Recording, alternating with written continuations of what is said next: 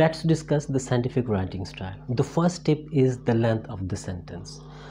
Usually it is suggested that the sentence length should be 15 or 20 words. But I'll suggest that your sentence shouldn't increase the 15 words, because when your sentence increase in length, it increase the 15 words, then reader will not be understand what you want to say. They will be exhausted, they will feel bored, and they will leave your paper, your article, which you want to explain. Therefore, you should use the optimum length of the sentence and try not to increase the 15 words. The second tip is the using the flexibility of English language. English is a flexible language. It allows you to change the order of the sentence, the order of the words.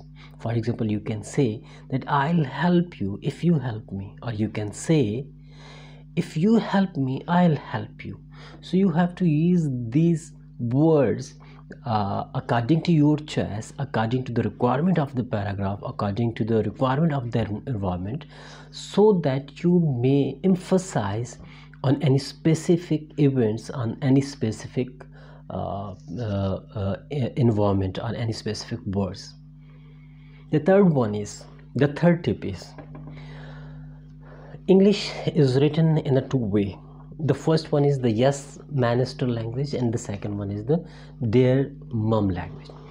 Yes minister means that this is officially writing, this is a technical writing, and the second one, dear mum, means that we are writing the daily routine words, the daily routine speaking words in our writing. Definitely, when we write the scientific writing, or when we write the technical or the scientific report, this means that we have to follow some pattern, we have to use some specific words. Surely we should use the specific words which are required. We should use the yes minister language where it is particularly needed. But in the explanation, we should use plain language, we should use a dear mum language, because this will attract the people, this will attract the reader, and they will feel this text about their self. They will be hooked with the paragraph, with the text, and they will read this text. Therefore, always use the plain language, decent language, daily routine life words, so it may be easy for the reader to understand it. The next tip is capitalization. Definitely, it is very important in writing. If you check it from grammatical perspective, or we check it in the professional writing perspective, this is very necessary, the capitalization.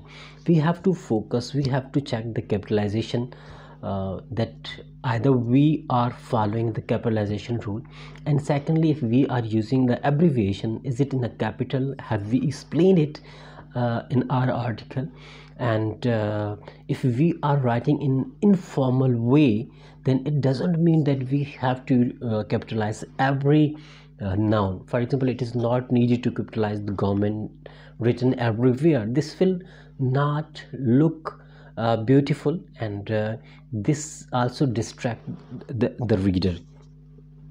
It is usually suggested that using the pronoun, especially the first and second pronoun in a writing, in a scientific or in any reports, is not usually suggested, or it is not liked. But the literature shows that when we use the first or second pronoun in our writing, this hook the reader, they catch the reader, and the reader think that this article is about their self, it is about the reader. So they read the article, they remain with this paragraph, and they hook with this article and read it at all. The next tip is the use of active s and passive s. Though both are suggested for scientific, technical, or in the formal writing, but in a passive way, this is usually not suggested, and there are some reasons. If you are writing in a passive way, and you have to write in the passive way because you may need it to write in the passive way, then you have to avoid the one characteristics which passive provide, that it hides some information. For example, you can say that your letter is processed, but who processed this later? I want to meet this person, I want to ask some question to this person. This sentence, the passive is not going to provide such like information. So to get to provide these detail to the reader, because in the scientific or in the formal writing you are not going to hide anything, therefore the passive voice is not suggested. But we need it. We write in the passive voice sometime, but we have to we shouldn't hide some information from the reader. Always use your own style, always use your own words, always use your own voice to write.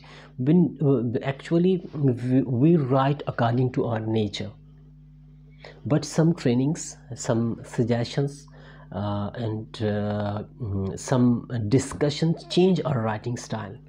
When we write in our own style, this will enhance our writing, this will look like a professional, and this will add a beauty to our writing. Thank you so much. We were discussing some other tips about writing, especially in the next video we are going to discuss that how we can write numbers in a best way in research, in a scientific or in a formal way. Thank you so much for watching.